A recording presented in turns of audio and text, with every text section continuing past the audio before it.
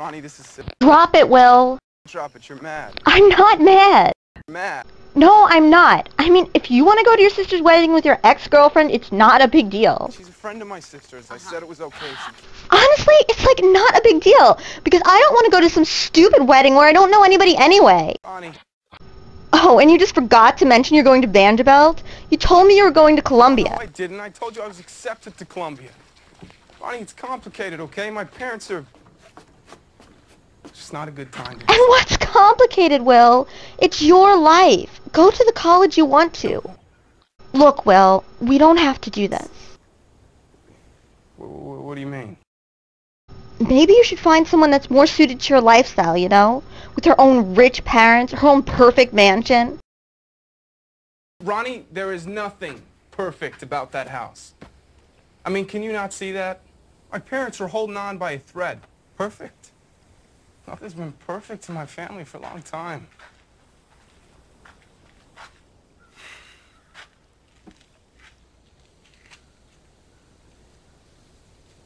I had a brother, Mikey. He died last year. How? Car accident.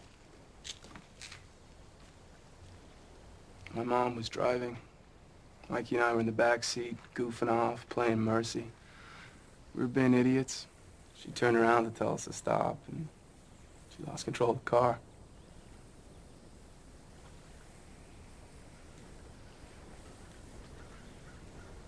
He was killed instantly.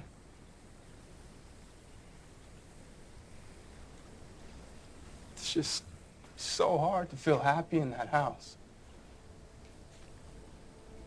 It's the only reason I didn't invite you to the wedding. I went out with those girls because I was trying to feel something again.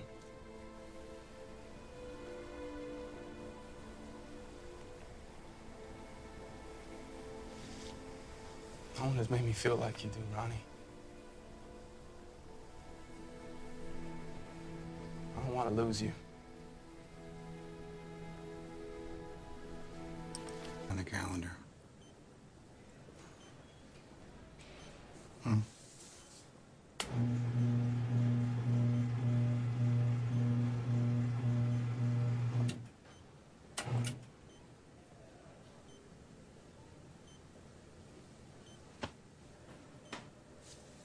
Ronnie. You lied to me, Dad. Lie.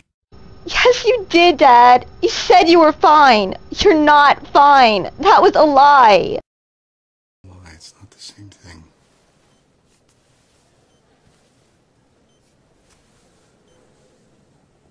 It's all right to be angry. Good. Is that why you brought us here? So you wouldn't have to be alone, Will?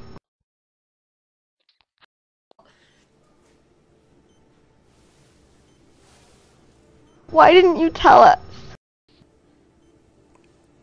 It's not what I wanted this time to be about. Well, it is. It is now, Daddy. This is just another part of a terrific summer. Not one of the better parts, I admit. I love you. I love you too.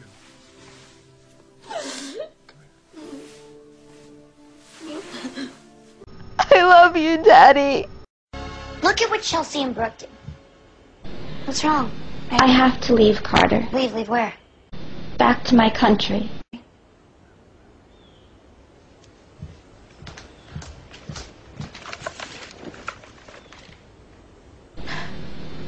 General Kane is forcing my mother into marriage.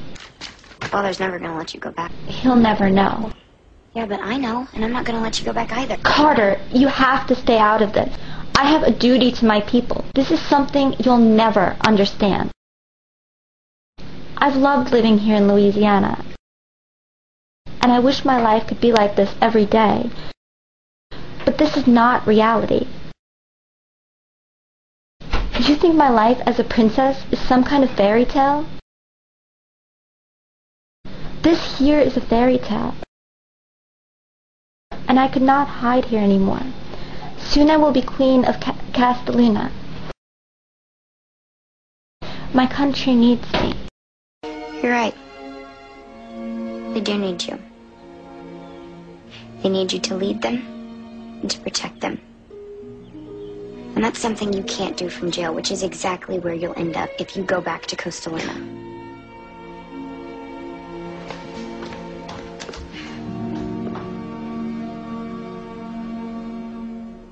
Away, Mel. Sam! Sam! Sam! Sam! Sam! Sam! Oh my god, okay. It's okay. It's okay. It's okay. It's okay. It's okay. He's the one who attacked you. You have to get out. I'm not leaving you here. You have to get out of. I am not leaving you here. No, leave her alone. You need to teach that little slut some manners. Get off of her. Get off of her. Should have finished the job when I had the chance.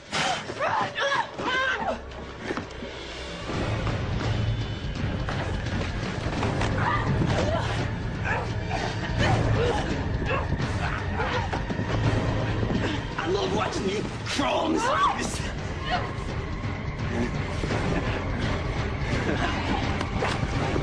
Oh, but you're just a weak little rich girl on leave.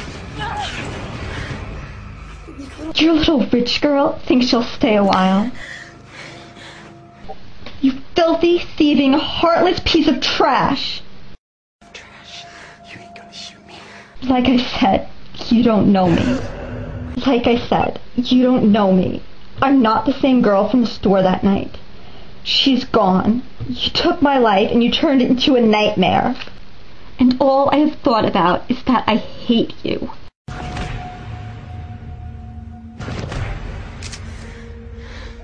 Brooke.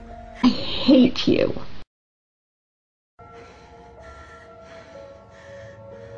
Brooke, please don't. Please. I need you, Mom.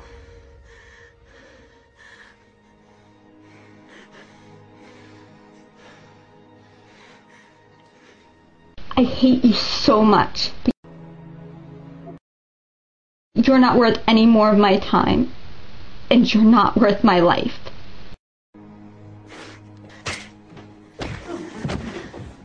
You have a nice night.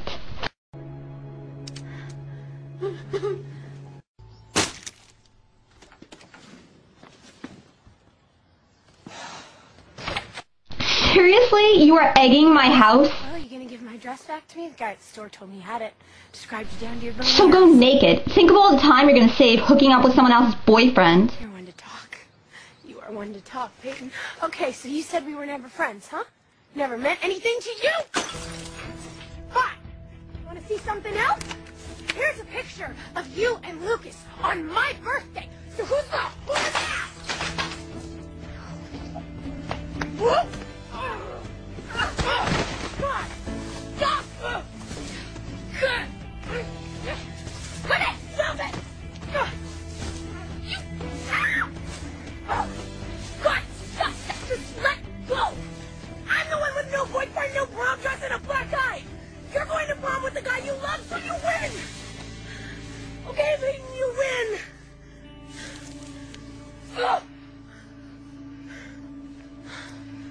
Why do you even care anymore?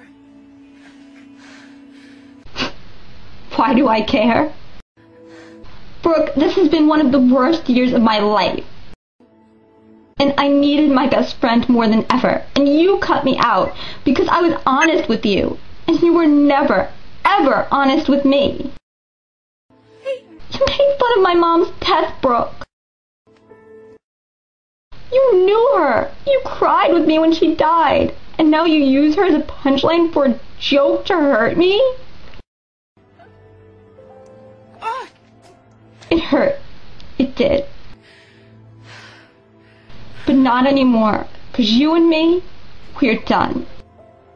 You're right, she's dead. And as far as I'm concerned, so are you.